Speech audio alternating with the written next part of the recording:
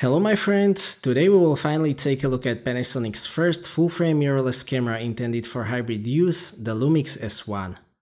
I have to admit that I was a little bit surprised when Panasonic announced the development of full-frame mirrorless camera. Their approach is a little bit different though. Unlike Sony, Nikon and Canon, Panasonic has decided to target the professionals right away. In this video we will take a look at how it performs and whether it really is full-frame without compromises. I guess that some of you might also be interested to see how does it compare to Sony A7 Mark III, which is currently the benchmark for hybrid full-frame cameras, so that comparison will be available soon as well. Lumix S-Line is designed as a replacement of traditional DSLR cameras. Panasonic has decided that instead of making the camera smaller, they will keep the size of full-frame DSLR camera and use the extra space to add more technology. The S1 is not a small camera. If you are looking for a small camera, this is not it. I can definitely say that it is built like a tank. All of the materials are premium, it feels super solid, all of the buttons and dials have great feel. It is very comprehensively weather sealed. Reliability and durability was one of the top priorities, and I have no complaints about the build quality at all. Panasonic S1 uses 24 megapixel full-frame sensor. Unlike the competition, Panasonic is probably not using backside illumination on this sensor. The dynamic range on S1 is excellent. You can recover a huge amount of information from both highlights and shadows to the point where you don't really have to worry much about the exposure. Particularly impressive is the highlight recovery, which is significantly better than on smaller or older sensors. Regarding the ISO performance, ISO 3200 is very clean. You can still use that even for printing. ISO 6400 is generally completely fine to use. You can still recover a lot of information in both highlights and shadows at ISO 6400. ISO 12800 is still okay, the noise is visible, but the noise pattern is not overly distracting, so I would consider 12800 to be still usable. ISO 25600 is more of an emergency option, but the colors are still accurate and it could be used for online publishing. Overall, the low light performance on the S1 is great. Unlike the Z6, it has no issues with bending, so it is a great low light camera, and I haven't even talked about the in-body image stabilization yet. 24 megapixels is still plenty enough for me personally and for most hybrid shooters.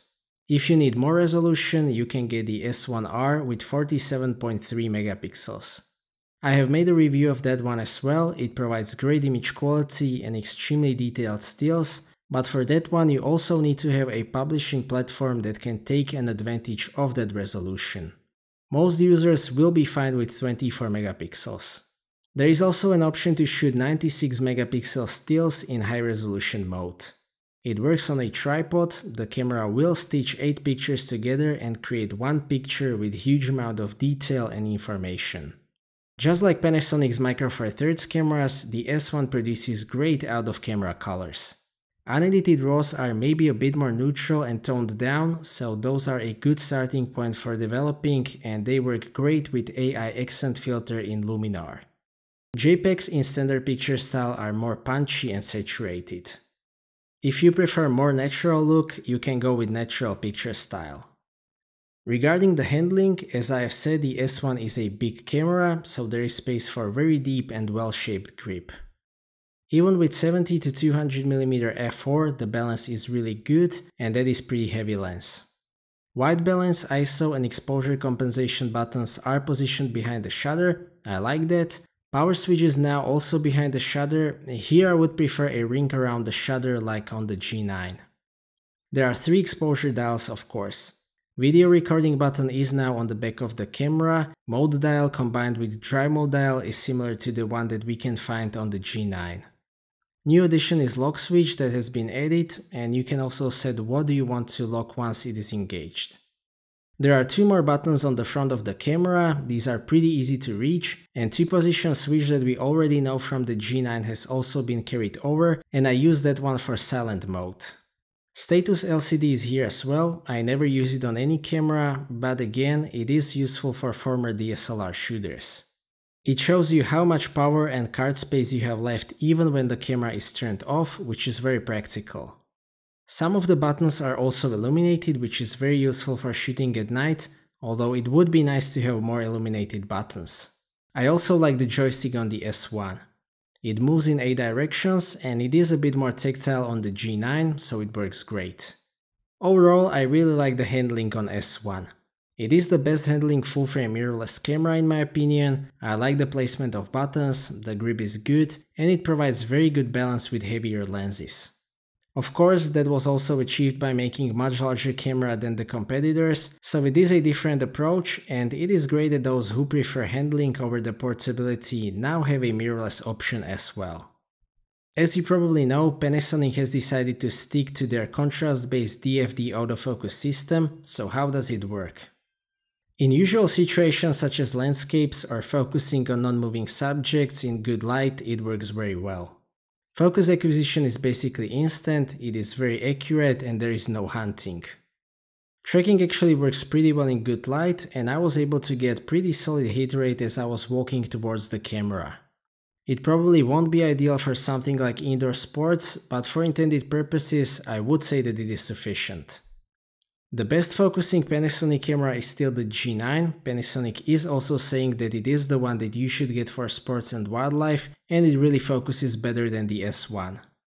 New feature on this autofocus is AI learning, which means that if you select the smart mode, it will be able to recognize objects in the frame and it will also adjust the focus settings for that object. It can also recognize multiple objects in the frame and you can use joystick to select what should be tracked. There is also new 1+ area setting with auxiliary area, which is used when the subject moves out of the main focus area, so now I mostly use that one. Manual focusing has also been improved by the addition of option to use linear focus ring control, so you can turn the speed sensitivity off if you don't like it. In video, the autofocus is similar to the GH5. It works pretty well. If you know how to use it, you can get really good results. The autofocus is accurate and relatively fast. It is not as responsive and not as reliable as the face detection systems, but as long as it has some contrast to work with, it works. If you try to make it fail, it is possible, but I think that it is all-round usable for situations where it is generally reasonable to use autofocus while shooting video. S1 is definitely intended for hybrid use, so it has some very impressive video specs as well. It shoots 4K up to 30 frames per second using the Hall sensor and full pixel readout. The amount of detail in 4K video is excellent, it just looks great, there is not much more that I can say about that. For now it shoots 8-bit 420, but 10-bit 422 as well as the full V-Log will be available with software key. S1 can also shoot 4K in 60p, but only with 1.5 times crop in Super 35 or APS-C mode. That is still a very nice option and the image quality is pretty good in crop mode as well. Of course, full sensor 4K 60p would be better, but cropped 4K 60p is definitely better than nothing. What I also like is that unlike on the GH5 and GH5S, there is no NTSC/PAL switching nonsense on the S1. 24, 25, 30, 50 and 60 frames per second recording is available in all resolutions up to 4K. The video looks great at ISO 1600, there is minimal amount of noise, so it is completely fine. 3200 is still very good and I would definitely consider that usable. Instead of showing the noise, the S1 applies a massive amount of noise reduction. You can see that from ISO 6400 when you can't see almost any noise because it will sacrifice the details instead and smooth out the noise. More detail disappears at ISO 12800, but there is very little noise. S1 also has new flat picture style which captures some extra dynamic range, but it is not as flat as the V-Log. In my opinion, it is a very good compromise between the dynamic range and the ease of color grading, so I mainly use that one for the video. Some amount of rolling shutter is visible in 4K, but it is nowhere near as bad as Canon for example, and it definitely won't ruin your footage. Overall, the S1 is a very good video camera. The ultimate option for video is probably still the GH5S. That one can shoot 4K 60p using the Hall sensor, and it can also shoot real cinema 4K, which is one of the things that I missed on the S1. The S1 is better at high ISO though, and unlike the GH5S, it also has in-body image stabilization rated for 5.5 stops. If you use it together with stabilized lens in dual IS2 mode, it goes up to 6 stops. That is probably the main benefit of that large body, because there has to be more space to move the sensor. The efficiency of dual IS2 with 24-105 kit lens is actually closer to the G9 rather than the GH5. It also makes the S1 and S1R the best cameras on the market for shooting non-moving subjects at night. You can go very low with shutter speed, something like 1 full second is not a problem, even 3 seconds are possible, so you can go very low with ISO. This is overall a huge strength of the S1 and one of top 3 features of this camera. That brings us to another big selling point of the S1, which is the electronic viewfinder. It uses 5.69 million dot panel, so it is extremely sharp and actually very close to optical viewfinder. That is very important for those who are switching from DSLRs. The magnification is 0.78 times, which is above average and definitely big enough. It is the best viewfinder that I have ever used. It can go up to 120Hz refresh rate, so big thumbs up for the viewfinder. Screen is also great. It uses 3.2-inch panel with 2.1 million dots, so it is super sharp, very bright, and overall just joy to use. It uses tilting mechanism and it is tiltable in both landscape and portrait mode. That was probably the most controversial point of this camera, but it seems like people got over it. User interface is traditionally a strength of Panasonic. There are some changes in comparison with Lumix G line. The quick menu is new, everything that you might need to change on the go is still here, and you can choose from 2 templates and customize it. It is a very good quick menu, although I probably prefer the full screen version on Lumix G cameras. Main menu is more structured, which is a good thing since the S1 may be the most complex camera on the market. All of the main tabs such as photo options and video options are divided into subcategories, and I like that a lot because it really makes the navigation much faster. Regarding the card options, there is 1 slot for XQD card and 1 slot for UHS-2 SD card. That is great for professional use. You can set it up for backup or divide RAWs and JPEGs or stills and video.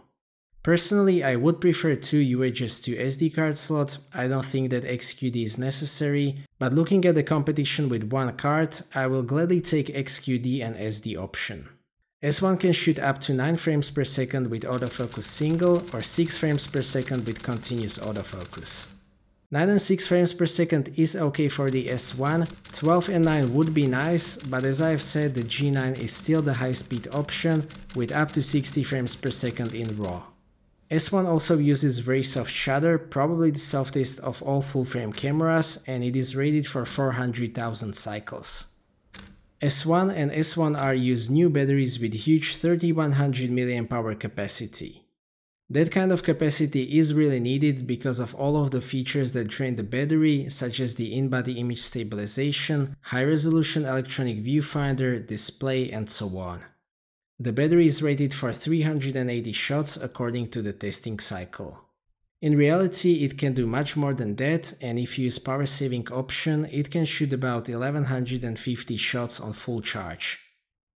It can also be charged through USB-C and it comes with 3 amp charger, so the charging in camera is pretty fast, and it is probably the best implementation of USB-C interface on any camera so far. S1 uses L-mount, but I still think that the lens selection is the biggest weakness of this system at the moment. Just like the S1, Panasonic L-mount lenses sacrifice the portability in order to provide superior optical qualities, and I can say that both zooms are optically excellent, despite that those are only f4 lenses. I especially miss some small autofocus primes. I really like to use those on E-mount, but it doesn't seem like those will be available for L-mount anytime soon. Leica lenses are not relevant for most users because of the price, and I generally don't think that integrated adapters into Sigma's DSLR lenses is the right approach for mirrorless systems. I am very curious to see the new lenses that will be available for the L-mount in the future. To sum up, the S1 is a hybrid camera that takes very different approach than the competitors. There is a lot of areas where it beats the competition. It has the best in-body image stabilization, viewfinder, monitor, controls, and user interface in the class. To achieve that, Panasonic had to sacrifice the portability. This is a big camera and the lenses are big as well. I wouldn't say that it is a disadvantage, but it is definitely a compromise. Sensor performance is great, both dynamic range and ISO performance are great. The autofocus is good enough for everything except for fast-moving subjects. Video features are great for a full-frame camera, but some crop sensor cameras such as the GH5, GH5S and X-T3 offer more advanced options. The battery life is about average. I'm generally very glad that this camera exists and that there is finally something new on the market. I hope that this system will continue to be developed, and I'm looking forward to seeing more L-mount cameras and especially the lenses. So that's it for this video, thank you for watching, I hope that you liked this video and that you found it to be useful. Stay tuned for more videos and maybe consider subscribing if you don't want to miss my future content. I appreciate your feedback in form of thumbs up or thumbs down. If you would like to ask anything or share your opinion, please do so in the comment section, and see you next time.